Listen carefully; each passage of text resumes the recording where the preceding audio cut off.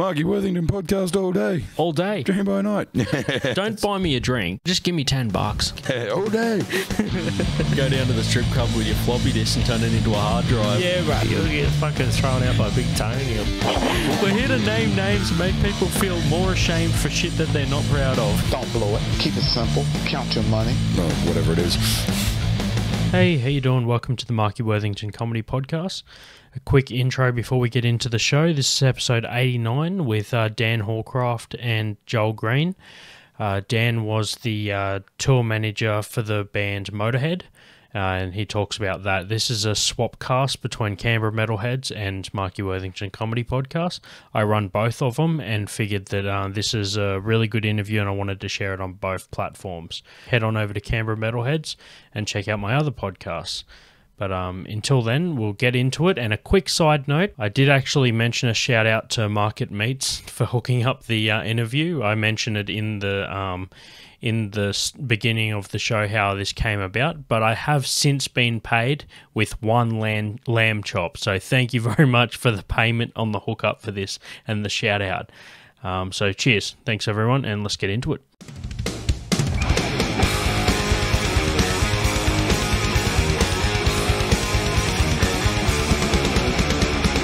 Welcome to Canberra Metalheads. This is a very special episode.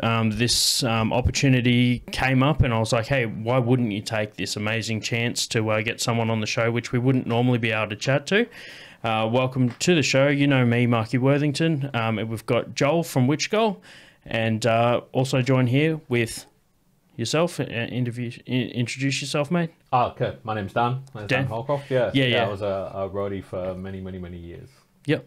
Yeah, roadie for? It's a Motörhead primarily. For about 8 years.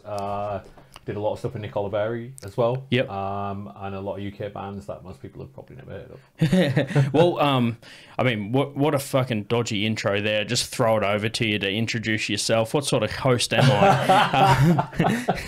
Just like, all right, well, I'll sit back and you just run the show from here. It seems like you've got it sorted. But no, thanks heaps for being on the show, mate. And speaking of Nick Oliveri, we had him on the show as well. So when he came through here with his side project with the... Mondo Generator. That's right, yeah, he came through Canberra, interviewed him in the green room at the basement, and it was one of the episodes that got pulled from the radio because he said, I love a venue that can keep you full of piss. And they were like, you can't promote drinking on the radio, so we had to pull it. But yeah, that was good, man. It was... good time to get people on the show and get people like yourself, man. I'll tell people at home how this came about. So fucking random. Quick shout out to one of my buddies. So I go to I'll give him a shout out, Market Meats in Belconnen. They're really good. There you go, Beat, and you've paid for. He gives me 10% discount next time I shop now. Seniors discount because I gave him that. No, just joking. There's no financial back end. I didn't even get a fucking lamb chop out of this. Anyways, so. He said to me, he's like, the people at home just fucking nearly puked because of motion sickness because that camera nearly slipped off the table. Hey, don't watch this hungover, people. You'll fucking fall off your chair. We should have done the Star Trek thing. Oh! Yeah, exactly. The magic of editing. Yeah. So anyway, he said to me, you're on a metal podcast. You might want to speak to one of my regulars here. Speak to Dan and see if he wanted to do the podcast. He did an episode and he's got a book coming out with called God's PA. And I was like, holy shit, I've listened to that before this. Because Jamie Joster from Hatebreed in his podcast gave it a shout out. So I downloaded the episode back when it came. It was like I heard it around 2018. It might have come out around then. Yeah. Listened to the episode and I was like, man, that's just really cool that, like, you know, you hear a bit of behind the scenes. A lot of people want to speak to the band members, and a lot of the time the best person to talk about the whole scenario would be the people behind the band. Yeah, so that was really good there. So shout out for Bede for hooking me up and getting it to this far, man. Yeah, totally. Like it's random, right? So I think originally and it sounds crazy to say, but I've lost a lot of weight doing a keto diet, and so I go and see Bede every fucking week in, week out, and buy the same bag of meat that I've bought now for about 3 years. Right? Yeah, it's the same shopping list, and every time I go in there, I'm like, oh yeah, I'll just have that, and I think and it's the same shit I buy, right? He could just fucking put it together. But yeah, huge shout out to Bede. Yeah, he's good, man. I had dinner with him the other night. We went out to a restaurant, the steakhouse, and he's looking at the cuts on the wall, and he's like, they fucked that up. Like they're telling him the things. I said, this is the thing about going out with a butcher. He'll be like, this is a class 6, not a class 9 Wagyu. Will you fucking charging me for this shit? Yeah, but he's so polite and quiet that he wouldn't sort of say that, but he'll like say it to you just to let you know that like he knows, but he won't tell the waiter, you know what I mean? So touch on the keto, because my whole family's been on it for a while, and I've only really just kind of gone off it, but my man like lost 17 kilos or something. He's like 80. Yeah. And now it's unbelievable how quick once you get into that whole process. Oh, totally, right? Like I'm such a creature of habit, right? And we'll probably touch on that in a bit, but like but I think like for me, I've gone through this real fucking process of swapping out my bad habits for good habits, right?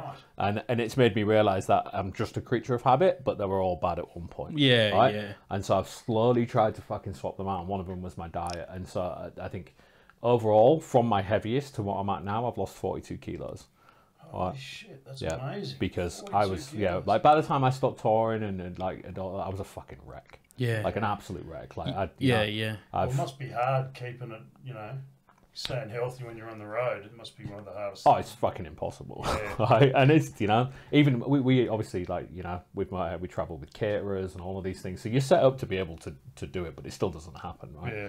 Like, because other things come and kind of invade. And like I said, you mentioned this in your podcast, God's PA. I'm going to keep saying that over and over again. So many times I actually thought of all the multiple meanings of God's PA. You know what I mean? Like, because I'm thinking of PA like at a gig, the public announcement system, and then personal assistant, and like there's so many cool double meanings for that name. It's a good thing. Yeah. But you were saying about like when you got off tour, it was like fuck. Like sometimes you think to yourself, did that happen? Like, some of those stories, like, was that real? Like, it seems like such a distant memory. Oh, completely. You're absolutely right. And I think like the life that I have now, like as much as it's, like it's pretty fucking mundane. Like I don't really, I think back to it, it's almost like a little bit of a blur, like a little bit of a dream or a little bit of a flashback, and some of them is actual flashbacks. But yeah, you kind of that's your Vietnam. Yeah, exactly. Yeah. Totally. That's things to admit. You summed it up perfectly. It was my fucking Vietnam. But like, yeah, you kind of think back to it now, and you just go, you know what, like, and I bite my tongue on a lot of stuff, right? Like, I think, because in general conversation, like, it's basically an exchange of stories, isn't it, most of the time? And like, somebody will say something, I'll be like, blah, blah, blah, and in my head I'll be like, I'm not even going to fucking bother talking about that. And I stop myself from talking about stuff, because half the time, people will either go, that's pure fucking bullshit. Or they'll just be like, yeah, you're just tooting your own horn. You know what I mean? How did you, why Australia? Why out of all the spots to retire after? Why? Like, I'm not saying it's a bad choice. I'm just saying what fucking retired. I am. So random stuff. Must have paid well. Yeah, totally. Randomly, I kind of, my missus is Australian. Oh, right, cool. So I met my missus through a guy called Ed Bonin, Ed the Duck, who was a fellow tour manager. He's now a tour bus driver. Yep. So he's living the easy life. And then, we met. So he was originally, I think when we met, he was working with Megadeth. But prior to that, he worked with a UK punk band. And this is how insidious the UK punk scene is. He was living with a very small punk band who were on Fat Records called Goober Patrol. Okay. And we used to stay at their house. And I met my missus through there. She's originally from Wagga, moved to the UK when her parents split up and got divorced. And then when we had our daughter, we wanted our daughter to go to school in Australia. So made the move out here. But I came here in 2012, originally on the Soundwave tour with the Killswitch Engage guys. Awesome. I was here for that. I seen Lamb of God and Killswitch. Right. I know Lamb of God and and In Flames, Black Dahlia Murder here in Canberra 2012. Oh, okay, yeah, A yeah. side nice. wave Yeah. at the university. Yeah, okay, yeah. So Yeah. we did. Randy threw a water bottle at my brother's head. Yeah, and we did. We came back as well with yeah. What was it? Times of Grace as well. we did Okay. one. Yeah, which was Adam, Jesse, and it was before Jesse had rejoined Killswitch, and it was Yep. yeah, and Awesome. So we came out and we hit up everywhere really, and I just fell in love with the place. Like I love it. Like it's Yeah. amazing. Why Canberra? Like, if your missus was from Wagga, did she know Canberra? No disrespect to any of your Wagga listeners, but I am not gonna fucking live in Wagga. I do have one listener in Wagga. Oh, Dane, he doesn't mean it. Yeah, dude. sorry, mate. No, honestly, right? Thirsty Crow Brewery, great place. Love No, it, I'm, right? Been I'm- there, smashed it. It's Yeah. but it's in terms of opportunities and what I wanted to do and stuff like that, I needed to be somewhere quite big. And also, she also has some other family that lived out at Gugong Okay. and stuff. And so they had a little farm there. So when we first got here, we literally arrived here with nothing. Like we lived at the farm at Gugong for a while and slowly built ourselves up. But that's why Canberra. That's why Canberra. It's a great place. I like it. Yeah. Why? What got you into managing? Like you mentioned on the previous podcast I listened to with yourself, where you're like, I remember seeing Lemmy and Young Ones when you were watching TV when you're a kid, and then what takes you from watching Lemmy on TV to managing him from 2005 to 2011? Did you say? It was 2005 was my first tour. 2011 midway on. So late 2011. Yeah. I just checked my notes. I got that right. See, some of this Yeah, works. good work. Maybe you made a right choice by choosing the Australian education system. Yeah, exactly. Hey? I thought I'd do the opposite. I thought after Yeah. you saying it's good and then you hearing me read out loud, you'd be like, "Fuck, we're going back somewhere else." Maybe Wagga would be better after all. Less kids, more focus on each individual student. Yeah, but anyway, so what was the process to get you from where you were to personal assistant to Lemmy? Failing at school. Yeah. Yeah. Opportunity. Is that a callback to what I just said? Yeah, I don't know. Bloody hell, you I'm meant to be the comedian. What's going on? Exactly, right? You're a prime poster boy for the Australian education system. I'm a prime more of a poster boy poster for the boy for- failure of the UK education system. I'm more of a poster boy for comedy in this room. It was through a band called Capdown, really. Yep. Which was, it was called Scardcore, which is a very niche market, right? So it was a mix of like hardcore, like genuine, like old school Youth of Today, Gorilla Biscuits type hardcore, and like ska punk stuff, like Operation Ivy and bands like that, right? And they'd meshed it really, really well. And I'd been meddling around with my own bands and stuff like that, but like I always enjoyed rehearsals far more than playing live. Sure. Right? I'm quite an anxious cat, really. Like I'm quite introverted. I hate people fucking like being on stage, people looking at me and shit like that, right? Which is why I've always kind of thrived being behind the scenes. Sure. Like even now in the role that I do now, I'm very much a logistics person, and I'm very much a I like to facilitate shit and then sit back and watch and go, oh, that went well. Yeah, right? yeah.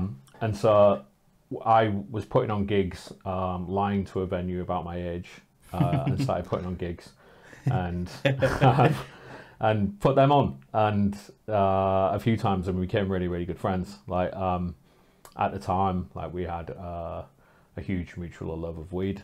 Yeah. And very in-depth love of weed, of like different strains and different. Take that different radio strains. station, you fucks. Yeah, right. Yeah. No, actually, they got me to where I am, but Yeah. never mind. Yeah. So we were actually genuinely bonded on that, and a love of like old school hardcore as well, Sure. right? And so at that time, it was growing up in the northeast of England. They were from the Midlands. And they were blowing up. Their first album, Civil Disobedience, kind of blew up the UK punk scene. And unintentionally and almost unaware of what they'd created. Sure. So they were doing, like, within that album, they were doing, ska punk better than ska punk bands that were trying the hardest, right? They were doing hardcore better than the hardcore kids who were all, like, really loving it and really going for it and all posy-core, but they were doing it better without even thinking about that. They were doing, like, old school punk stuff, right? They were doing like drum and bass, bits of reggae and stuff like that, that they were pulling all these influences and then mashed it all into one album, and it just blew up. And it was almost like with ease. Do you know what I mean? Yeah, Frustratingly with ease as Yeah, well. yeah. Like, there was a lot of bands who were like, fuck. Yeah. But It's like people saying that Motörhead is like the best, like without realizing it, they've fucking thrown it over all the punk bands by Exactly, being yeah, more exactly punk than that, punk totally. bands. yeah, you're absolutely Yeah, right. It's a similar sort of situation, right? Yeah. Where they'd like, you know, they'd written all the songs and they didn't know how good they were. Yeah. Right? What And year is this around? 98, 99, Yeah. something like that. And then I put them on, and obviously with that, and also pairing it with them like a huge fucking work ethic. Like they were, I think this one year was like, and this is on like £50 a night, so the equivalent of what, 75, 80 bucks a night they were on, and they did something like 258 shows in 1 year, and they're just, and they're all support shows. It's not headline shows. They're like, That's a serious yeah, amount of touring. and they're in like a shitty old van, and they'd like tour, just bang, bang, bang. And I put them on, and they were like, "Do you know what? You should come on tour with us." And I literally fucking packed a bag and left that night. Yeah, and right. I didn't speak to my parents probably for the next 10 years. Like, Yeah, right. I think my mum and dad went. Well, in full transparency, the next time I actually got in touch with them was to say that you're going to be grandparents. Oh shit. So yeah, Yeah. and like, so I went off toured with them for a long time and worked my way up from driving the van to helping sell a bit of merch, to then Yeah. being a guitar roadie, to then like being a tour manager, to then like them going from basically being in this crappy old van to being on nightliner tour buses and doing full European tours. So you learn your skills every set of the way, right? And then, and tell me if I'm rambling, Matt. I have a tendency to fucking ramble on. Dude, But, like, go for it. I've never seen a car with a handbrake off going down the hill and actually enjoyed watching it so much as you talking, Oh, man. thanks, man, that's my life, right? I'm just sitting I there am going, nothing if not a cautionary tale, right? Yeah, yeah. Like, just like the car, at least it's going to be a good story at the end of it. totally, right. Yeah. And Good stuff, yeah. So the singer Jake, he announced, he basically called everybody into and I remember it fucking vividly. It was in Wolverhampton Civic Wolfram Hall. Yep. And he called everybody. He was like, "Oh, I need to have a meeting with everybody." And everybody was like, "Oh fuck, what's this?" Right? Because they weren't the sort of band to have meetings, right? Yeah. You Punk know, band doesn't do that. totally, Yeah, right? yeah. They were the sort of band who That's would not punk combine their per diems to maybe buy some weed, and that's what the meeting would be about. But like, not like, oh, we need to have a meeting. Six Yeah. P short. Yeah, exactly. That's what the meeting was about. Totally right, Yeah. And announced that he was going to be a dad, and was like, "Look, I'm going to be a dad. Like, I'm going to have to wind this down. Like, da da da da da." And you know, and everybody had to kind of deal with it. Everyone's, you know, you're 50% stoked, 50% like, well, fuck, what's next, right? Yeah. And the next thing for me was a band called Kasabian. So and they're huge in the UK. I mean, I don't know if they're particularly big over here. Well, or... I know they were big over there. Yeah, they were fucking made huge, They right? made a mark here, but yeah. Yeah, they were massive That's in how UK. the Australian music scene works. We just know where stuff's doing well, yeah, where yeah, something's totally, going well.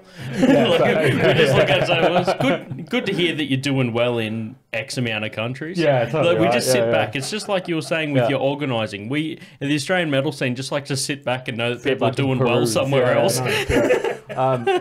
So yeah, like that was, and the thing is, it was so. Do you know what? It sounds really harsh, but like it was a shitty time, but very good for my resume. Yeah, Right? okay, yeah. And it was a shitty time because they weren't the big band that everybody thinks of at that time.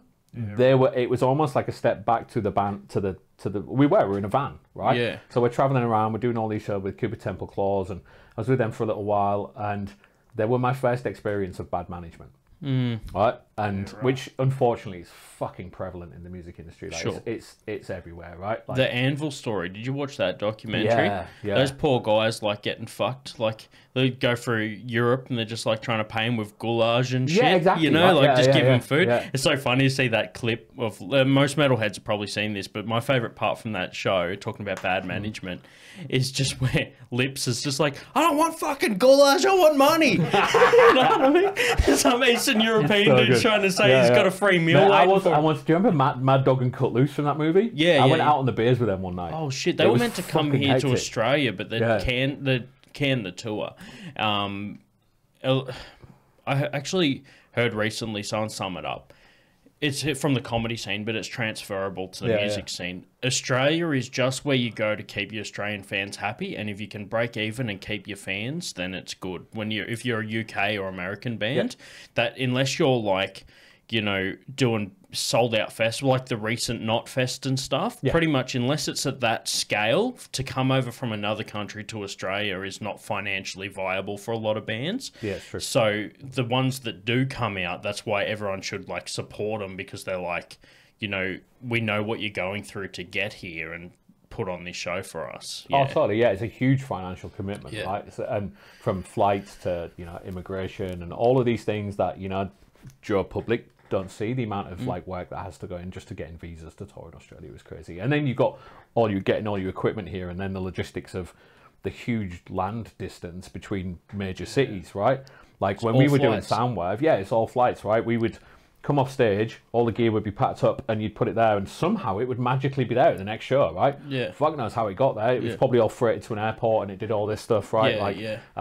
But you know, that I think Soundwave is a prime example, right? I think financially they ended up just being fucked. Right? Yeah. And that's clearly, I don't think it was intentional in any way. I don't really know the huge background behind it, but other than it's I think he trod on a lot of toes. He did, yeah. So, sometimes you have, like you said, bad management, but also some people are just bad at communication and maintaining relationships. Yeah, totally right. Yeah. I think he tried to. It was a bit of big noting, wasn't it? He tried to get Metallica, and they'd only just been here. Yeah. He offered him $1 million a show for 7 shows or something, so they went, all right. Yeah. But there was no need to drop an extra $7 mil. Yeah, that's it, right? Yeah. Yeah. So yeah, sometimes people just will sell stories to get people over here, and then in turn tread on toes, you know. So unfortunately, that just happens to be the way of it. And but I think you're absolutely right. There is that stratification of levels, though, right? Yeah. There's the bands that come here of like, yay, fuck, we're going to Australia, and it's a complete, you know, this is how much money we're going to lose doing it, and they take that on the chin, and they understand that, and they're like, yeah, that's fine, we'll do it. No, it's not fine, but they're like, you know, we've almost factored that into our costs for the year, right? Yeah. And hopefully we'll make some money back on merch and blah, blah, blah, blah. Like for me, I've always been one of those things that, like, no matter what show it is, I try and buy a merch, something from the merch, right? Because that's what fucking helps these days, right? Unfortunately. Do you know my missus is running out of shirts. She's got too many shirts to sleep in. Yeah. Because I'll just get 2 at every like, and the thing is, there's none in her size, so it's like 2 larges or two XLs. Yeah. So it's like, one that I can wear out in public, and one that you only want to wear to bed because it's too big for you. You know what I mean? Yeah, so totally, like, right, yeah. she's like, like 14 shirts to wear to bed tonight, you know, because I'm just always buying merch and being like, here you go, you know, take this. Yeah, you know, because this is my way of supporting. Yeah, so when I did uni, my dissertation that I did was on live streaming and downloads and its effects on the live music industry. Oh, right? yeah. Okay. And basically, you can sum it up in, I did a full fucking dissertation on it, but you can sum it up with buy some fucking merch. Yeah. Right? Yeah. It's basically because bands now are struggling. They're constantly on tour because they're having to make this money that they're now not getting from record sales, which means that they only have a finite amount of time because they can't afford to go into the studio to write new songs, to create new albums, and it has this huge knock-on effect, right? Fuck yeah. But basically, buy some fucking merch. And Motörhead had a mad range of merch, or has a mad range of merch. How did you find like coordinating that with gigs and things like that? So I think when I was with them, a lot of it was handled by a third party, Bravado. Okay. I'm not sure who runs them these days. I know they did some stuff with EMP merch. Yeah, I don't see like Lemmy fucking boxing up shit and posting it out to people. No. But it was, you know what? He did have a huge fucking oversight on it. Part of my role was taking things to him and saying, you know, this has been suggested. What do you think? Cool. Right? And a lot of the time, he'd have some very blunt feedback on it. Like, tell us something about like a story of that. Have you ever had any just things you thought were great ideas and he's just gone like and shot it out of the air? Do you know what? Without wanting to fucking sound thingy, like a lot of the time, me and him are on the same page. Good. Like, excellent. Which is why we work quite well together, right? I think, and it's something that I've touched on in the book. Really, is like this: the Motörhead crew was very, very well handpicked. Right. Yeah. In the way that, for example, there was Eddie Rocher, who was very business minded. He obviously cared about everybody, but he was very business minded, and he was very good at the logistics of that. I'm very much a left wing socialist, right? I'm a people person. Like I love people to be happy, and I love all of these things like that, and I love to take care of logistics as well as feelings, right? Which sounds really fucking fluffy, but it's true. But when you mesh that together, you get that punk rock. Yeah, exactly. Right? You get that kind of holistic picture, right? Where and so there'd be times where I'd bring, you know, I think I'm trying to think of a good example. Right. the merch company wanted to do like these little fucking statues of Lemmy, right? And you could sell them and and it was him and his bass guitar and his microphone, and it was almost like, do you know, you get like you can go to like a comic book shop and you can get like a bust of Batman's head or you can get stuff like that, right? And we took one to him and he looked at it and he was a bit like, ugh. I'm like, oh, because his first thing he'd be asked, he'd always ask me, oh, what do you think about it? And I'd be like, to be honest, mate, I kind of think you're that anti-statue. Like, you know, nobody wants that, right? And he completely agreed. And then another time there was some kind of, it was a Motörhead shirt and it was a white shirt and he was like, Motörhead shirts don't come in white. Rock and roll shirts don't come in white. Do you know what I mean? And it's like, well, yeah, you're absolutely right. Do you know what I mean? And he was very much over that kind of, let's keep this Motörhead. Yeah. Do you know what I mean? The brand. Yeah. And do you know what? Like, since his passing, unfortunately, you've seen that widen a little bit. Sure. Do you know what I mean? A lot, right? Yeah, there's a lot of things now where you sort of look and go, you know, what are those little pop things? Yeah. But they have the big heads. Yeah, and the little bodies yeah, all this shit. that But sort of there's stuff. even fucking stuff where, like, I get Instagram kind of fucking targeted ads all the time. And I got some the other day for Motörhead running shorts, right? Yeah. And I was just like, what the fuck? It's like, do you know what? Not only did Lemmy never fucking run anywhere, right? Yeah. Like I wouldn't have fucking trusted him to run a raffle, never mind a fucking race. You know what I mean? Like, and he was just like, and he comes up and it's like, yeah, built for speed and all shit. It's like, wrong sort of speed, my friend. Like, these aren't fucking, do you know what I mean? Like, that's, yeah. And you see this shit and you're just like, Built oh, for fuck speed. me. Like, it's, yeah. They could have just at least made it more Motörhead and said built for speed, not heroin. Yeah, you know what I exactly, mean? right? Something You know like what I that. mean? Yeah, Something yeah. a little bit more Lemmy. Yeah. Yeah. When you look at that Motörhead England design, you know, you think It's iconic, right? it's iconic, but how many bootlegs have there been of it? You know what I mean? I kind of often wondered how he would have felt about the fact that, yeah, well, it's great, but even the bootleg side of it, where just people Loved them, yeah. Yeah, really. Yeah, I used to, So what on does tours, he- I'd go out and get one of everything from the... I just got to plug the charger into this Okay. one. Oh, good. So that means I can get a beer.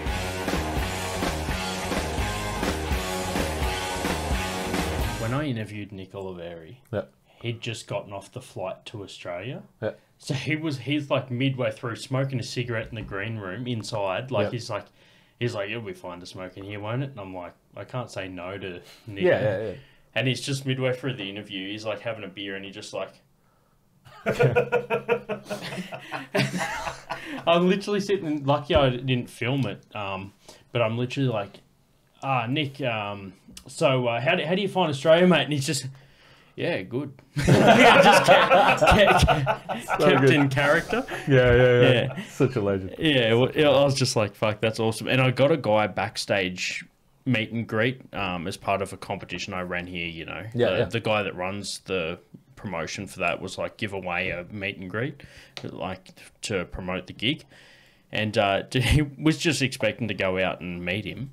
And he's like, do you want a beer or something, man? They end up like drinking and hanging out in the green room for like the rest of the night. Like from when they finished the gig until they went home, they let him hang out with the crew and shit. I'll tell you, Nick is such a nice bloke, right? And I think when I started how I ended up working with Nick was actually supporting Motörhead, and he was the springboard for me ending up working for Motörhead, right?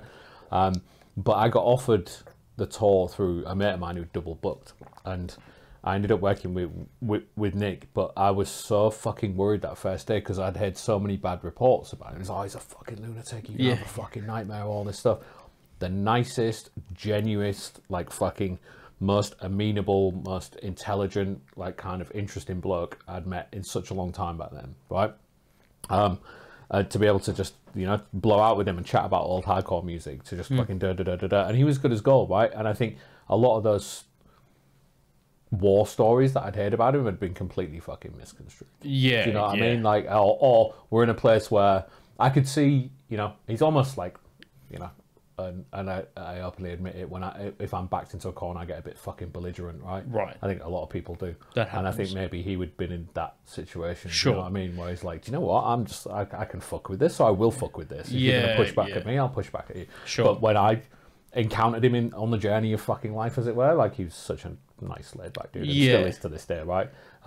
Dangerous to go out drinking with, but a very nice dude. It's like that story about I forgot who it was with the I remember in the Lemmy doc, they're like, yeah, I went in to do some recording with Lemmy, brought in a bottle of Maker's Mark, and just handed it to me. And by the end of it, we drank so much, we didn't do any recording. I went to hospital, alcohol poisoning, and he just continued with his night. I was like, fucking hell. And then there's that one. I think one of the other people they interviewed said that they were like, he's like, do you want a Jack? And he just thinking, oh yeah, I'll just give him this fifth of Jack, and we'll just share it. So he takes a swig and hands it to his mate. And he looks over and Lem's opening up another Jack, and he means a whole bottle each instead of a swig from one bottle. just like so generous. There we go. Genuine and generous. And I'm just like, why did I just make like 4 different fucking words? Like, I've never seen an English guy so happy to let the language just fall off the fucking face of the earth. Exactly. See, he's like, we gave this language to you fuckers. You can bring it out to Australia and turn it into this shit. But no, it just really. Hey, speaking of which, so you can. I've done interviews in the past, and sometimes the Mr. YouTube warrior gets behind the keyboard and says, like, this dickhead just interviewed himself for most of the time. This is probably one of the first times I've been able to be matched with my ability to talk. So it's really good to, like, a lot of bands... I'm a complete verbose prick. A lot of bands are quite quiet people, you know what I mean? So, like, it's good to get someone that's more on the publicist side of things to try and, like, be more of a talker, so but yeah, one of the people said that, and I was thinking to myself, yeah, fair enough, but I'm aware of it. It's the worst thing. Like, I can do something, and I'm like, I prefer sometimes to be completely blissfully ignorant. Like, I know that I talk too much, but I prefer to let people talk as well. So I'm like this mismatch of like too much of this and not enough of this, and I know what's happening the whole time. But that comes from like my comedy background and things. And one link to comedy and Motörhead is Jim Norton's Down and Dirty 2008. He put out this comedy special where Lemmy DJ'd it. So so if anyone hasn't seen this, if you're a fan of comedy and Motörhead, Jim Norton, who's a New York comedian, put out a comedy special with a bunch of different... It was a series. He had about 3 or 4 comedians per episode, and there's about 5 episodes. And he actually had Lemmy do the sound for the gig as a guest DJ. Where was it? This was at near Boston, I think, one of the rooms there. I don't remember. I don't know 100%. But he had guys like Jim Jeffries, Patrice O'Neill, Bill Burr, when they in 2008, before they blew up. And Jim Norton did the MC for it, and he was literally just throwing it to Lemmy. He's like, "Oh, take us away, Lemmy," and Lemmy'd be up there doing his thing. Oh, okay. Yeah, between. So it was called. It was called Down and Dirty. Yeah. Okay.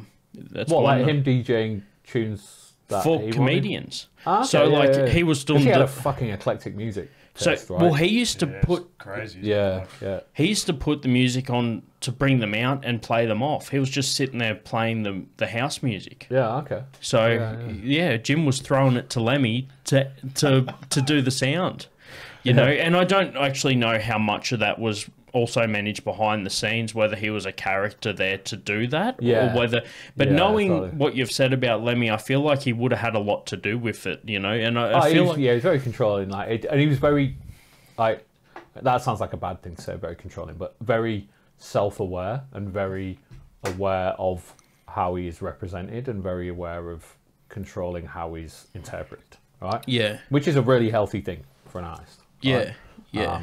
So but I've not seen that. I'd like to see that. But in my mind, as soon as you said him DJ, and I'm like, that'd be the worst fucking thing. He wasn't putting on his tubas in the moonlight by the Bonzo Dog Doodah Band. He'd be like, what the fuck is this? Well, that's actually a question that I had for the podcast. What sort of music did Lem listen to when he wasn't on tour? If he was just chilling, do you know what sort of music he'd like to put on? Yeah. So me and him originally bonded over his music taste. Yeah, Little Richard and stuff was in the doco. Is that sort of thing? He loved stuff like Little Richard. The Downliners sect was one of his favourites, which is like a very small kind of like UK rock and roll band. He loved Skunk Anansie Yep. He like one of his favorite bands, Evanescence. He really liked. Oh, really? Yeah. Yeah. He, he used to like say the Bonzo Dog Doodah Band, which I don't know if you've ever heard them, are fucking amazing. So basically, like, they're one of my favorite bands of all time now, and it was him who got me into them, right? And it's almost like every song was a different genre. From what era? From the 60s. Yeah, like right, really okay. fucking tripped out, fucking like, they had a song called like My Brother Did the Noises for the Talkies. They had one that was Humanoid Boogie, which is about robots trying to dance like humans. Like I don't want like You Done My Brain In. Yeah, so many fucking My Pink Half of the Drain Pipe, which is about the detached houses that you see in the UK where, you know, people look after their own little section of garden to the point that they've even painted half of a drain pipe a colour that they wanted and shit like that. Like really good fucking social commentary in terms of like that. And one of the guys went on to be in Monty Python. So he was originally in the Bonzo Dog Doodah Band, was called Neil Innes. Went on to be in the Ruttles, who was like, I don't know if you've ever seen that documentary. The Beatles the Beatles documentary. Yeah, with like Leggy Mountbatten. It's like, well, what do you like about them? It's like the trousers, and Dirk Nasty and stuff like that. It was so good. He was a fan of Beatles as well. I Huge fan of the Beatles. Yeah. Huge fan of the Beatles. And like, I like what he saw him at the Cavern, didn't he? Yes, That's pretty full on. Yeah, so he once told me like one of his first ever fucking things was carrying the guitar around for Eddie Kidd as well. Was it not Eddie Kidd? Was it Eddie? Was it Johnny Kidd and the Pirates? Eddie Kidd was the motorcycle stuntman. Might be Johnny Kidd and the Pirates. Right. But yeah, he was. I think back then, he saw him at the Cavern, and he's Well, you look at his resume with that, and then working with Hendrix and yeah. some of the wildest. You know, you could just. That's what I found reading the autobiography. Sort of, you just start getting into a story, and then it's over because it's like it needed 10 volumes in his life. Totally So right. I sort of found that with the movie as well. It's just it's just touching on something you want to hear about, and then it's over because he's got to mention everything else he's done in his life. True. Yes. Totally. It was such a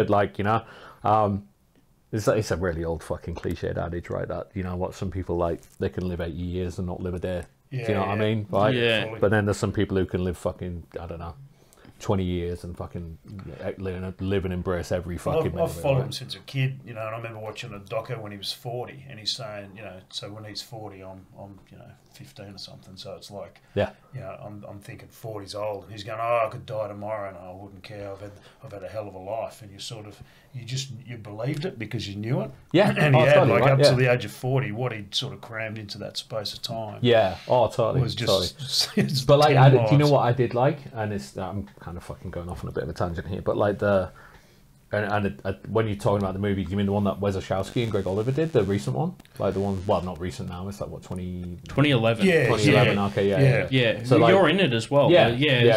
We'll talk about that towards the end, because it was towards the end of the doco that you had more parts. I know. I don't know if you compared it to like how they edited and all that sort of stuff. You're fairly early on, I think, just as a like part of the crew. And then at the end, they've got a couple of good little like clips of you actually interviewing. Yeah, so I had to be interviewed a few times for that because I was in full fucking transparency, a bit of a mess. Yeah. I think I was interviewed in Norway. That didn't make it there.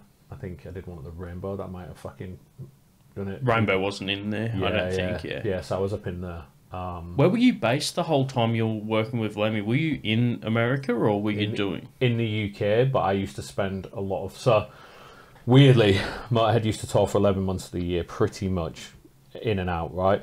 And then... It's insane. Yeah, it's crazy, right? It's crazy. And then that 1 month of the year would be probably spent in the studio. So he would be busy 12 months of the year. So what I would do... For the first couple of tours, I stayed in the UK. I always had an address in the UK. Yeah. But at the end of a tour, I'd be like, oh, you know, do you want to come stay in fucking LA with me? Yeah. And I'd be like, yeah, all right then. Or I'd be like, no, I want to go home. And they always talk me into like, what the fuck do you want to do that for? I'd be like, well, I want to see my missus. Oh, you can see you next month. I'm like, all right.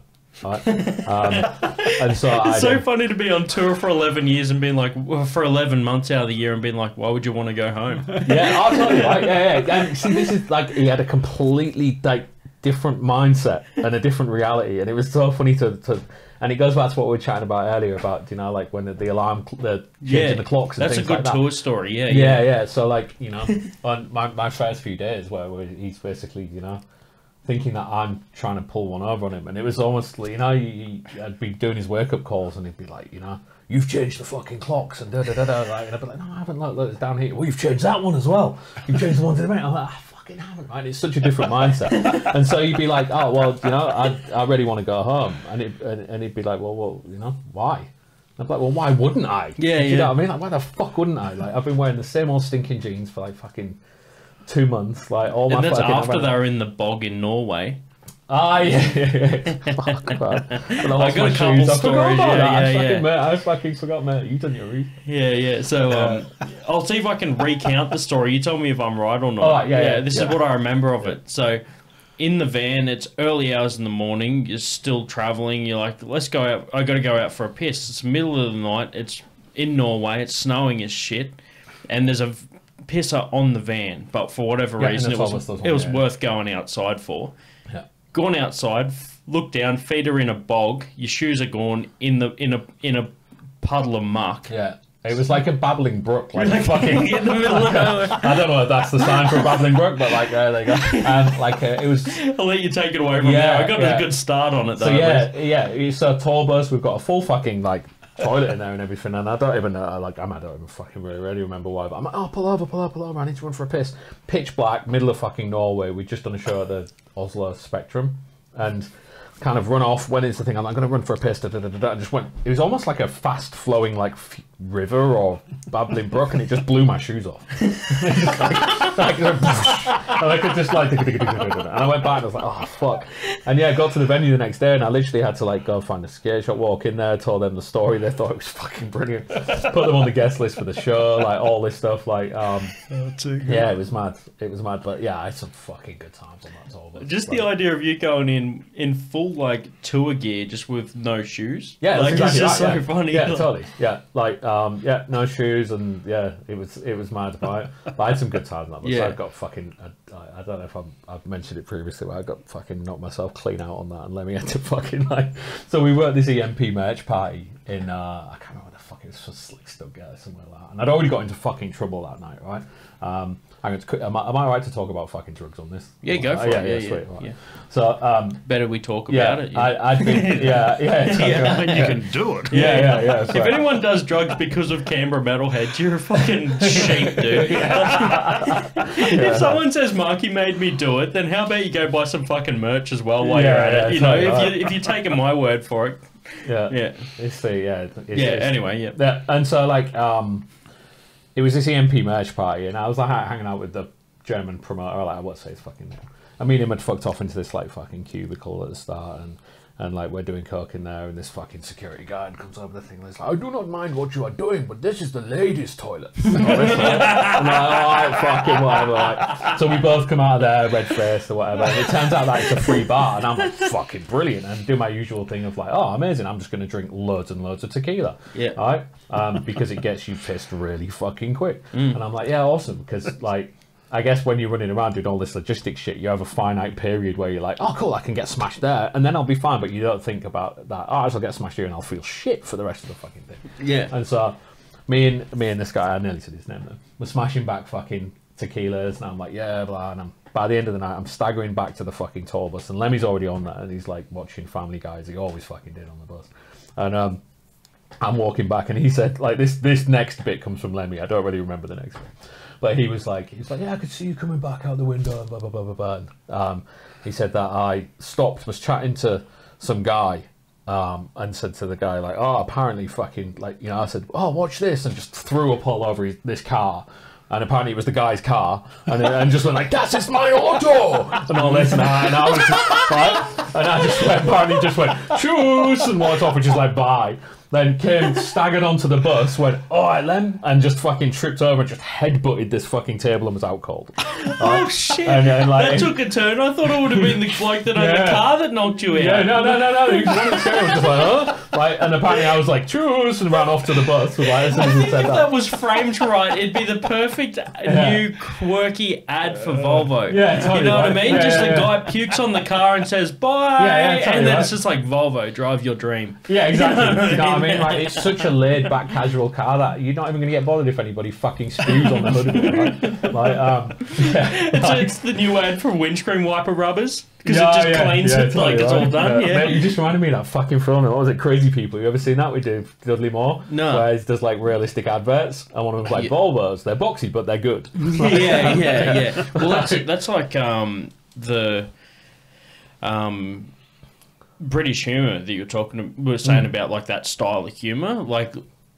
From what I've picked up from interviews and things like that, Lem was a big fan of that style of comedy, which is why I think he might have been interested in doing that comedy gig that I spoke about before. He seems like a lot of fan. his friends were comedians. Yeah, like, so, especially at the Rainbow, like because I got a podcast I listened to by a guy called Dean Delray, and he used to book the Rainbow for years, and he talks about, you know, hanging out there and all that sort of stuff, and he's a massive comedy fan. He's an LA rocker that started doing comedy when he was 44, and he's in his 50s now, and he like tours and stuff like that, but he started doing music and now he's doing comedy. Yeah, nice. And he even said, he's just because he stops partying hard. He said he went to a gig once, and there was like a pyramid of coke and all the guys from Motley Crue and stuff were there.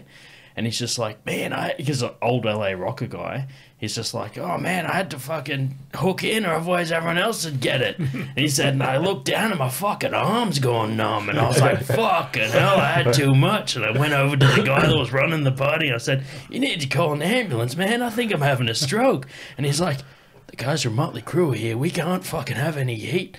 Hands him a bottle of fucking Stoli and says, sip on this until you come down. He's up in the bedroom rubbing his arm, sipping on the Stoli, hoping that it comes down. Back and then he comes down and he says, yeah, so, you know, I don't party anymore. You know, you stop partying. He goes, and then I realised, I thought, fuck, if I knew Lemmy was going to make it to 70, I never would have stopped. True,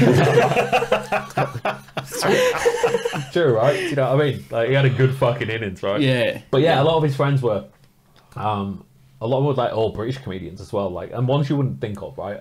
Unless you kind of know his backstory a bit more. Like, so I like I don't know if you've ever seen any of the comic strip presents stuff and things like that, right? With like Bad News. Yeah, absolutely. Yeah, so he was one of his like best friends was like Robbie Coltrane, which randomly is Hagrid from fucking Harry Potter. Right? And he used to come down to a lot of gigs and hang out, and it's because they'd worked together on, I think, on Eat the Rich and a few other bits and bobs. I've seen him play a cop in a show before. I'm just like, Cracker. fuck it, he does everything. Yeah, It's a gnarly big old cop, you know. Yeah.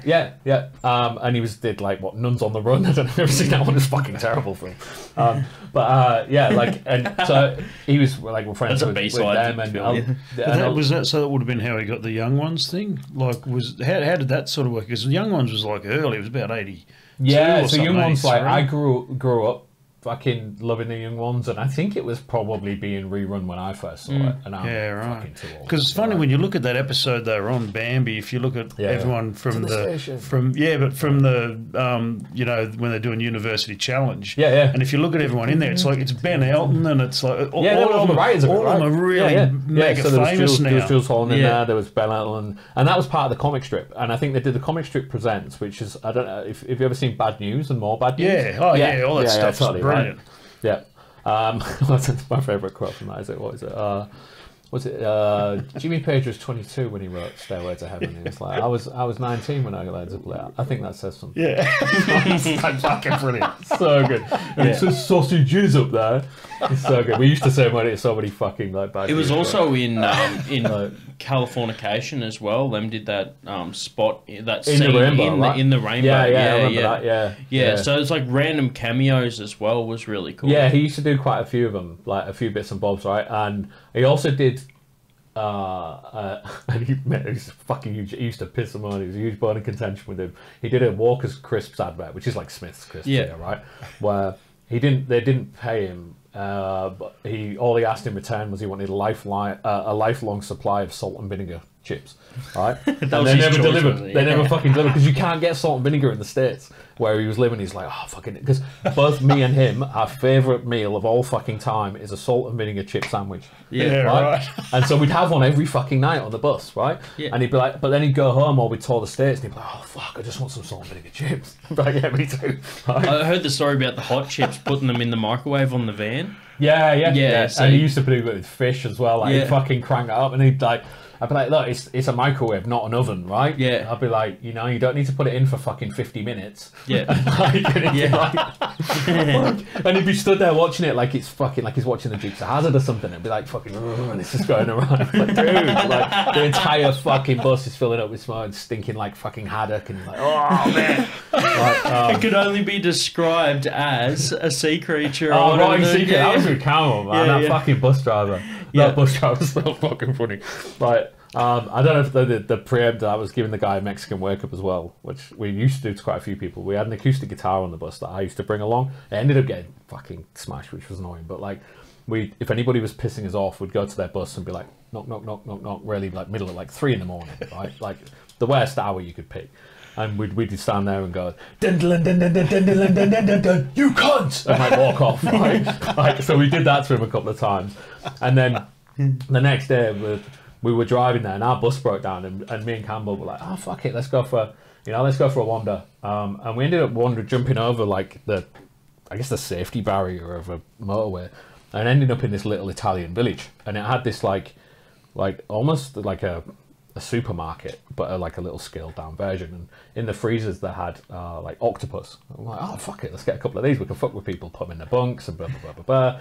Like, so we got this, and then we got it on the bus, got back, and in all honesty, we completely fucking forgot all about it. Like, and a few days later, this thing's honking, right? And so it's this perfect storm of like, we've got this honking fucking octopus. The crew bus driver's really fucking pissing us off. Where we've got a few days off, and it was everything aligned like this fucking, like these planets of shit in a line, right?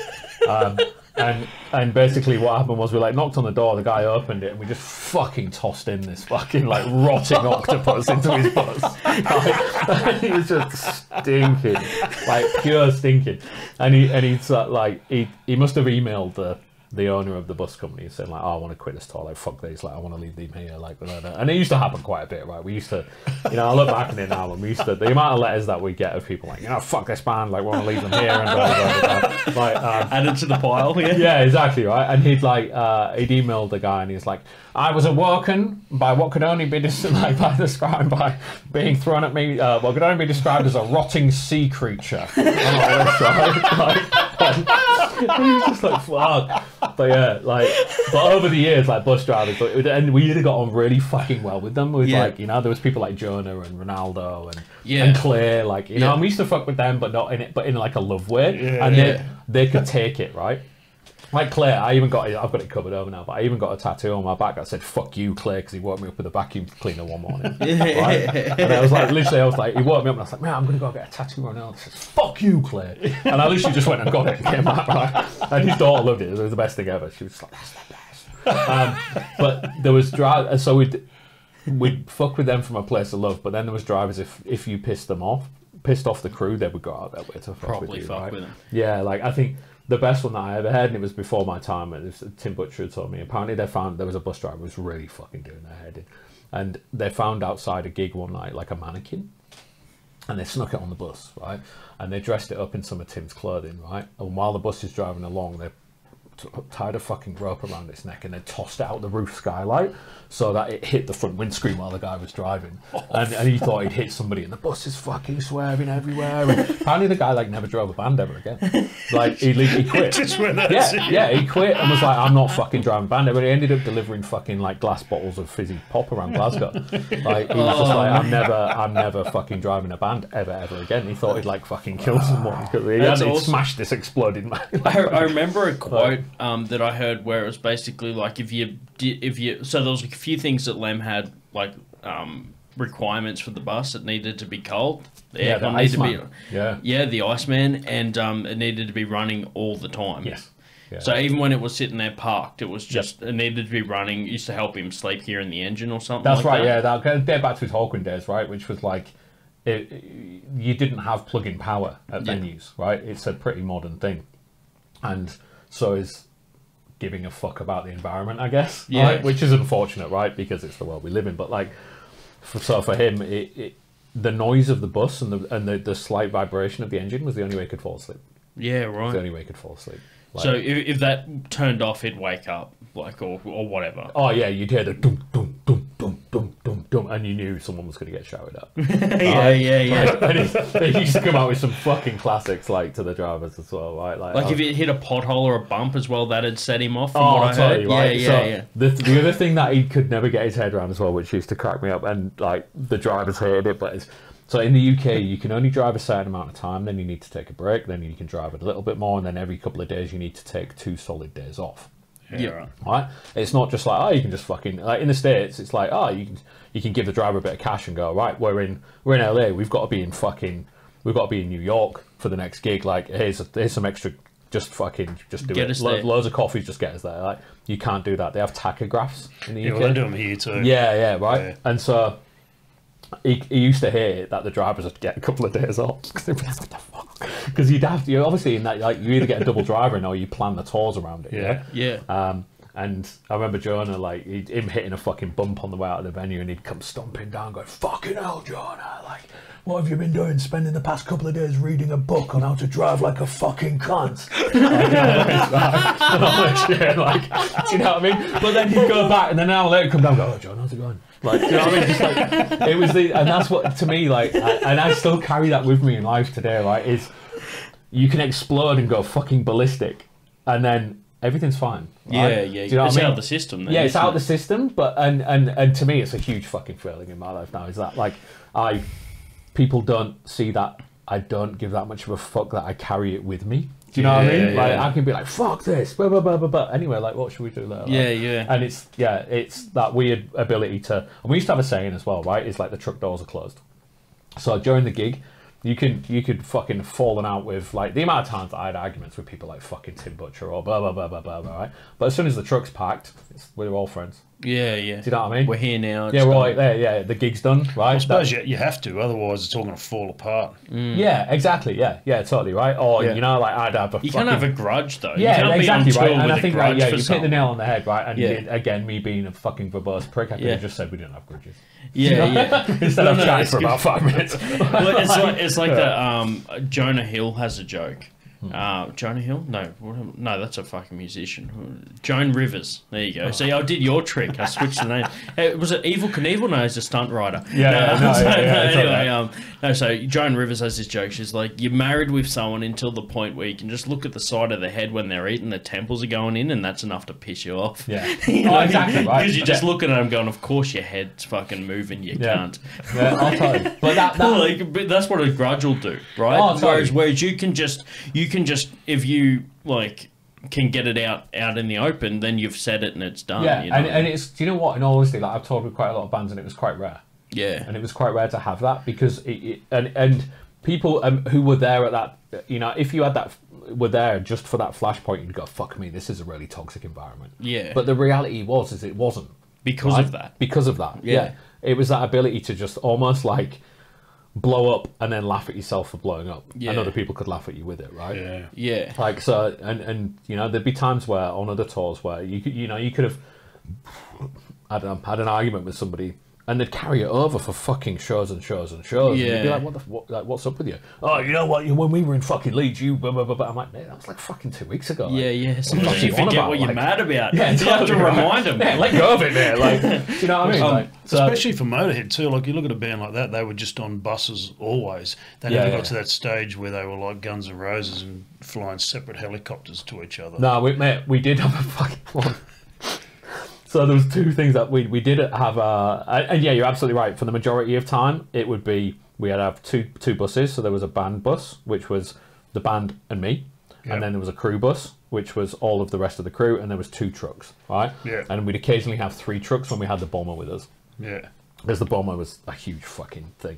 But like, Greatest stage prop of all time. Oh, totally, right? Yeah. It's so good, right? I got to, like, it fucking, it runs from a joystick, which was fucking weird, right? That's so you awesome. just fucking fly about like this. you've done it. Yeah, I fucked around with it. That'd be so yeah, awesome, man. Yeah. So, and like, I don't want to go off. You'll have to remind me what I was talking about a second ago. But like, but with the bomber, like Stefan was a prime example of Motörhead crew in that he was so fucking proud to use the bomber, right? Yeah. It was his pride and joy, right? He'd be like, "Oh man, I'm getting the bomber out tomorrow, right?" Because only certain venues that you could use it, right? Because it's fucking huge. And he'd be like, "Oh, I'm so excited, we're getting the bomber out. We're getting the bomber. The bomber's going to be here, right?" And this is a guy who's done this like fucking 300 times. Yeah. It was like it was a new fucking like experience for him every time. And that was a prime example That's of the Motörhead best, crew, man. right? That people have that kind of he love loved for it. But yeah, what was how we were traveling, right? There was times where we did occasionally get like, and it was more through the promoter. It certainly wasn't let's go, let's be all extravagant and get a fucking jet. Like it was. There was a time in France where we got a private jet. And there was a time, I can't remember where it was, where we got a helicopter, and me and Campbell said, never a fucking again. Like, I don't know, have you ever ridden in a helicopter? No, I refuse to. They just look it was like the fucking worst. That's what I would like, I would never go in one ever a fucking again. It was like being in Willy Wonka's fucking lift. Like, it was the worst, right? Like, honestly, like, me and Campbell, like, got in, it was like, yeah, cool, and it went off, right? And it took up, and I said to the guy, I was like, look, we're not super cool with this, like, take it easy. And I think he was like, and this was the other thing, right? Whenever you say, oh, yeah, we're Motörhead, they're almost like, oh, cool, I can act like a fucking cunt, right? Yeah. This thing took up and literally just dropped the nose and went forward like that. Oh, right? And me and shit. Campbell, like, went straight to the back and were hugging each other, just going, oh! Like, and she's going, you can't. Right? And then we had this private jet, and we had a sound guy, Arnie, who was terrified of flying. Yeah. Right? And he was fine on bigger planes. And he'd been going through this like kind of hypnotherapy to get like kind of comfortable with flying, but it clearly wasn't going well. Undo all the hard work. Mate. Like he's like they had to restrain him, and he's like shouting, and he's like, "Land the fucking gun, land the gun, just fucking land it, man!" Right, and it's like that's going on, and there's people taking selfies, going, "Hey, I'm on a private plane." It's just like, oh mate, I thought it was all going to The go range of fucking Lynyrd emotion, Skynyrd, yeah. Like, and I'm just there going, oh, this is the fucking worst. Oh, shit. But yeah, we had some. So That's basically, insane, the buses and the trucks were reliable and friendly, right? Anything else outside of that comfort zone always went wrong. Always went wrong. Lemmy was really a creature of habit, whether that was 100%. from what I understand, totally right. whether it was his known spot was the apartment. It feels like when he wasn't in the apartment, the bus became the apartment. Like he just needed a spot to be alone. It's totally. what I understand. You know, like I always tell people, I work for Ian Kilmister. Yeah. Right? He's a very, very different person to Lemmy from Motörhead. Yeah. Very, very different person, right?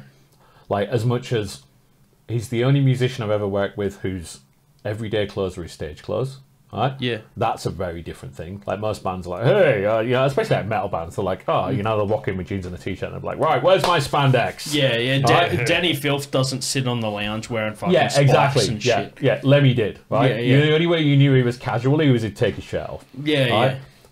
The Daisy Dukes, man, that story about who was it? I think Scott Ian, I think was Scott Ian. Spoke that story on the thing. Yeah, that was good. He used to make some like and it's the people go, you can't talk about it, but he did make some pretty fucking bad fashion choices. I remember him walking up and he's like, I've got these new glasses. I'm like, fucking hell, you got cataracts fixed or something? Like they were like these fucking like I'm like, man, what's going on?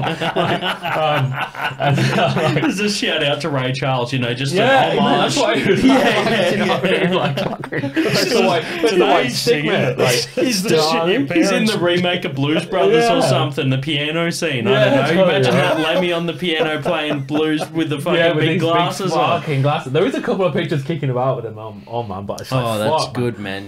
But yeah, he was definitely a creature of habit, right? Yeah. And he was very like insular, in the way that that he had his very small circle that he trusted implicitly, right? And then he, and I'm sure back in the day, like before my time working with them, he was a fucking like hellraiser and all of these things that he was well known for, right? Yeah. Like, and I think that wasn't so much raising hell; it was having a good time, right? Yeah. Do you know what I mean? And I think, but by the time I met him, he was, you know, an avid reader, loved history. Yep. Like very, like you could have a really good fucking conversation with him about anything, you know, like I remember chatting with him for fucking hours about steam locomotives. Do you know what I mean? Yeah, Like, we're just chatting about steam locomotives, and like really knowledgeable on lots of topics, right? Yeah. And like I, without going too fucking deep or fluffy or whatever, is like I encountered Lemmy at a time in my life where I was kind of a fucking mess, and I learned a lot from him, right? On how to conduct yourself, like how to be respectful, how to, like, you know, a lot of these lessons actually came to the surface after I'd finished working with him and I'd sorted myself out. But like, you know, he knew when to be Lemmy from Motörhead, right? And I could like we got to the point of working so closely, I could tell from a look in his eyes or a raise of his eyebrow who I was dealing with. Right? And so, you know, an example is, you know, when we were filming for that Lemmy movie, when Metallica were around, you know, he's Lemmy from Motörhead. Do you know what I mean? We get back to the bus that night, and it's Ian Kilmister. Right? Different. So there's times where, you know, he pulled that little bit of ego, and I'm not saying that he didn't thrive on being that ego sometimes. Do you know what I mean? He used to have a saying, "It's good to be king," right? Like, and because for him, it's like, good to be God. He's like, I'm king of the fucking castle here, right? Do you know what I mean? Well, like, he's God in most people's minds. Totally, right? Lemmy is God. He was good mates with Phil Lynott, and Phil Lynott was apparently a lot like that too, wasn't he? Like, you'd go around to his, people would say you go around to his house at 3 a.m. and he opens the door like he's just walked off stage, and that was just. It was just him, right? It was just his personality. That's just how he rolled. And you could see how those two got on so well. Oh, totally. Yeah. One of the first people I actually met when I was first working for Motörhead was Phil Lynott's mum. Yeah, right. She used to come to every Motörhead show in like Dublin and stuff, and I didn't realise she ran like a guest house apparently. So that's where all the touring bands used to come and stay. So they're all what these really. I think her name was Philomena Lynott. And she had this little guest house where she'd come, all the bands would stay over, and she used to come to all these different shows, and like a really lovely woman, absolutely lovely woman. And that's what I mean, it's like there's this Lemmy from Motörhead who has this, you know, this rock and roll spitting sawdust, right? And then there's this Ian Kilmister who, like, you know, invites one of his best friend's mums to gigs, and they hang out, and they do it years after he's unfortunately passed away, and you know what, he was, you know, there's this almost like either end of the spectrum kind of personalities, right? And then somewhere in the middle is where he's, I do have some specific questions people have written in. We'll keep it fairly brief just so that we can touch on them, because I know that I'll cop it if I don't just run through these 4. I know we've both got stuff. We all have things to get to later, and I could talk to you for hours, mate. This has been a really good episode so far. Like, it's been really good to get through some of the finer workings of it. But we'll run through a few of the formal questions, and then... so that I don't get my balls dragged over the coals for not fucking asking them. All right. Yeah, that's fine. Oh, yeah, all good. Yeah. All right. So I've got one of 4.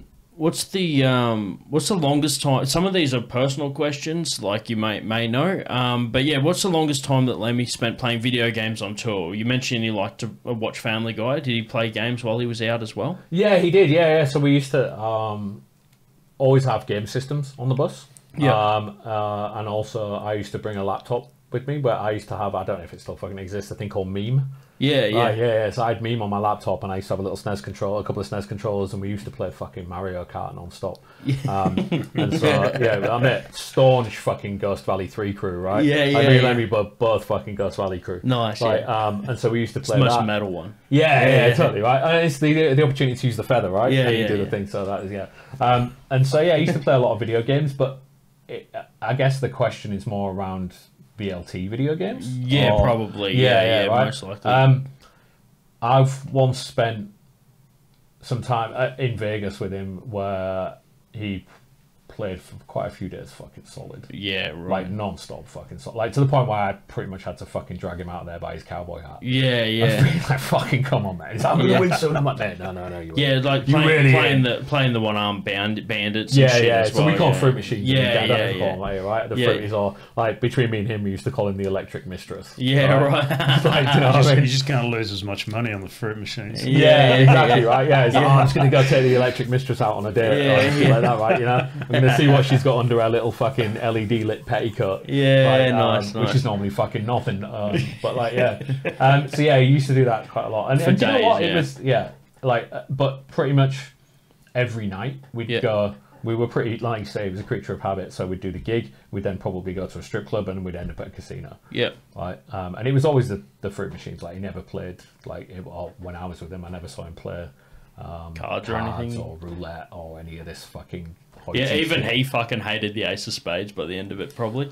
No, I'm just joking. But weirdly, people used to ask him that question. Oh, do you fucking hate the Ace of Spades? He was like, do you know what? A lot of bands get stuck with terrible fucking one-hit wonders. Yeah, right? At least we got a good one. Yeah, do you know what I mean? That's what he used to say, right? Do you know what I mean? I was trying to tie the card game to the song, but you know what I mean. Fucking Tina Turner having to play Simply the Best every fucking night. Fuck me. Right? Imagine going into like a shopping centre and hearing your song, you can't escape it. You know what I mean? Like at least it's a bit like I'm a fan of ZZ Top, and you know, there's not a song that you can do to death with any bands that I really like. You know, like I can still hear Ace of Spades, and the countless hours heard that song playing Tony Hawk Pro Skater 3. And it was on repeat in that game, like pretty much. I still can hear it and go, yeah, that's good. And I like that. Yeah, that's a good point. I didn't want to do that question to death because I've heard it before. You're sick of your favorite song. And but yeah, that was there a song that you preferred? Like, did you have a favourite Motörhead song that you? Yeah, I've got two. Snaggletooth. Yep. One of my favourites. And I had it as my ringtone for a long fucking time. And it's just a really good song. There's some good lines in it. You know, I'm gonna raise a roof. Speed don't kill, and I'm the proof. Fucking great lines. Yeah. It was a great lyricist, Lemmy. With totally right. And I think a lot of people missed out on bits of his humour in there, right? And are now picking it up in the new generation. But actually, that's quite funny, right? That's a good play on words. Especially another perfect day. Yeah, that album's so underrated. If you listen, I reckon he did his best lyrical work on that. And I often wonder if that was because of the Thin Lizzy connection with Brian Robertson coming in, and they held Phil and him held Thin Lizzy in such high regard.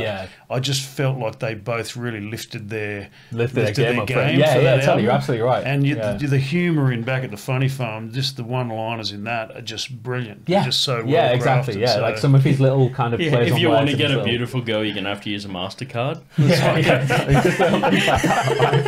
It's so good. Such a fucking good. But I've got another one here.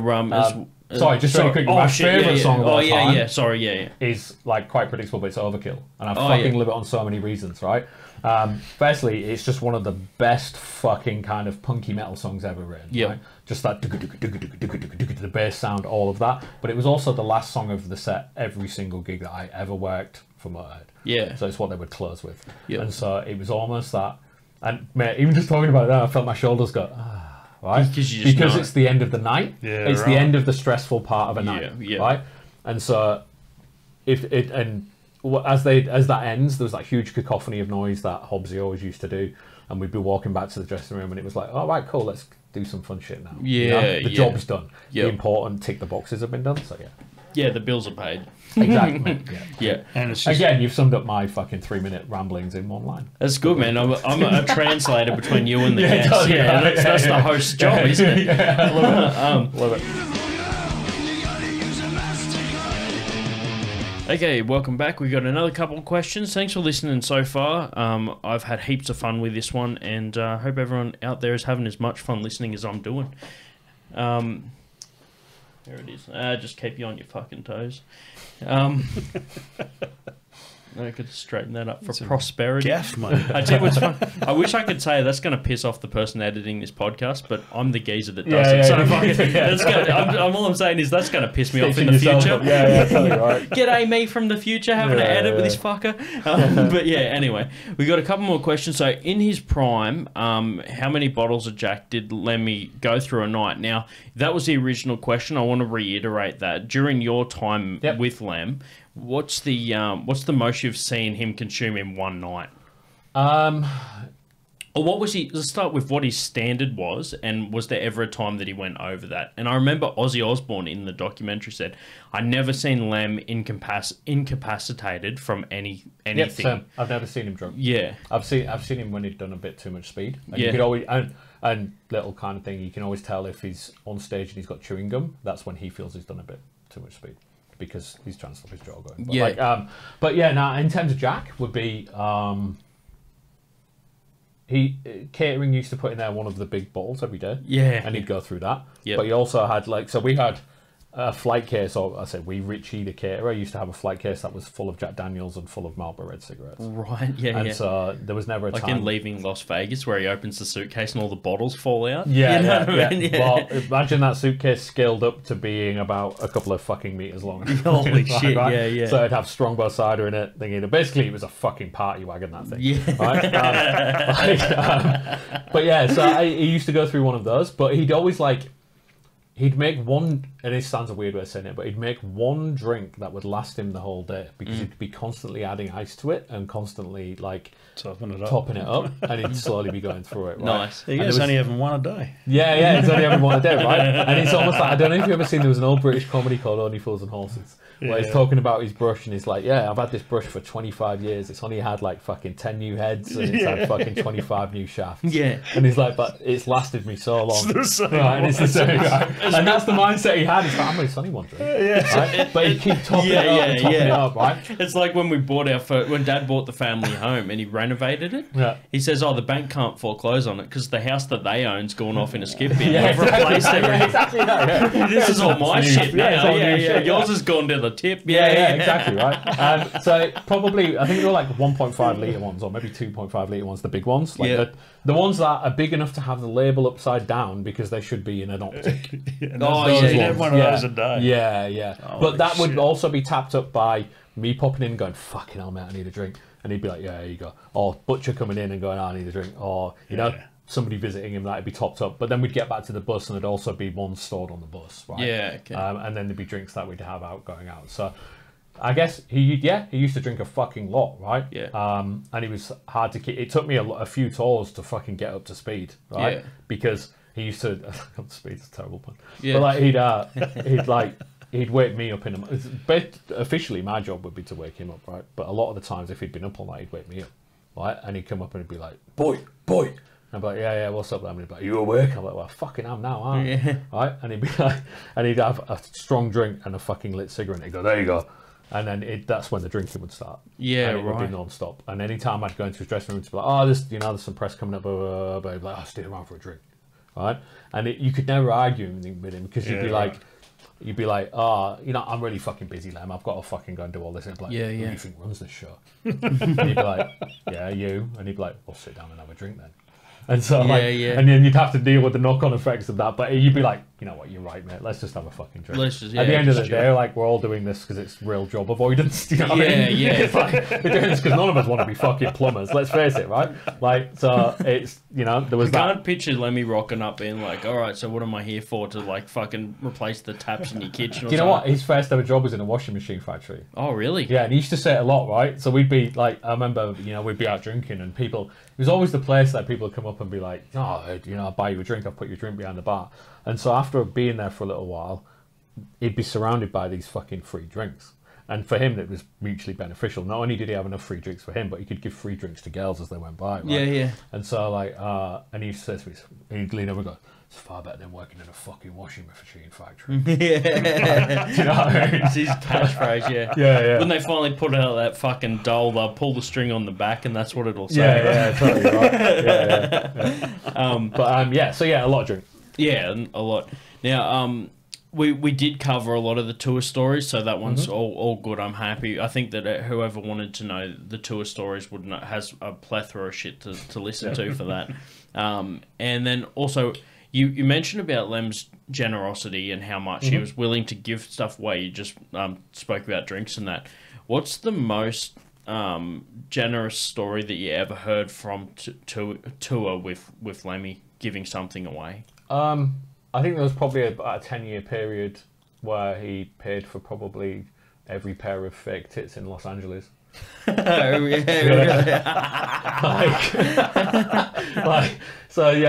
girls would come up to him at the room, but let me, I just want to do this and this and this, but I'm just so flat chested, and he'd be like, yeah, there you go.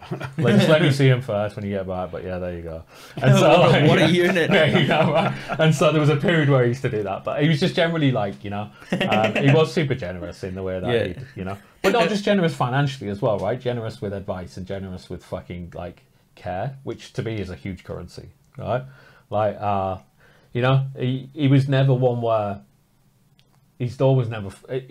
Sounds weird to say, his door was always fucking closed, but his door was never closed if you knocked on it, right? Yeah. Do you know what I mean? If you needed him, he'd help. Yeah, so he was very generous in the way that you could go in there and vent to him in a way that he wouldn't speak to you as being like, oh, actually, well, this is my ship that I'm running. He'd speak to you as a mate. He'd be like, oh, fucking hell, you have a drink, and he'd sort you out in ways that's like, do you know what I mean? Like if a mate saw that you'd had a fucking bust up with your girlfriend, like you'd chat to them, they wouldn't necessarily be like, oh, right, cool, well, let's go out on the fucking pull then. Do you know what I mean? Like they'd be like, oh, well, like you can vent to me. He was like that, and then, but I guess monetarily, which I'm guessing is what that question's about. He'd buy like guitars for people a lot of time. Like he'd buy, like I say, a lot of tits. He'd pay for, he'd pay for me like out of his own pocket to stay in LA with him. A lot, because he'd say, oh, I need you here for this. A prime example would be the Headcat tours. So I'd work for him for Headcat as well. Which Motörhead doesn't pay for. Like, there's no reason why that should be coming out of Campbell's pocket or Mickey D's pocket. Right? And so he'd be like, oh, I've booked you into this fucking hotel. You come and help me. And he'd pay me out of his own pocket to come and help him on the Headcat tours. Right? Which was some of my favourite fucking tours, right? Because it was doing tiny venues. Yeah, well, that would have been great for him to go back to that level. He absolutely loved it, right? There was no fucking stress. Like, for me, it was quite stressful because obviously, like, unintentionally, he's got that standard of crew delivery. But there's just me, right? Like, this, my crew was huge, right? And they're all seasoned fucking veterans, right? But then there's just me, like, and I'm having to change bass strings well, so it was quite stressful. And it was, part of the catalyst of where I eventually went, I'm kind of done with this. But, like, he absolutely loved those shows because the ability to be, playing his bass here and fans where you're sitting now was incredible. Right. And there was times where he just literally came off stage like, that's one of my fucking favourite gigs I've done in years. And he was playing with Slim Jim and Danny B. Harvey and stuff, which he loved as well. So So I want to close on something I wrote as sort of like a closing question / point that I wanted to say. I recently rewatched the Lemmy doco. You're in it, or it's a movie, the Lemmy movie. And at the very end, you said something. The question must have been along the lines of like, how do you think Lemmy would like people to remember him? Something along those lines. And you were like, look, I don't think he wants people to be sad. I think he'd prefer it more to be more of a party. And this is like in 2011. Now, Lemmy passes away in 2015. Was it that? Was it what you wanted it to be? For me personally? What you think he would have liked, as a celebration of him?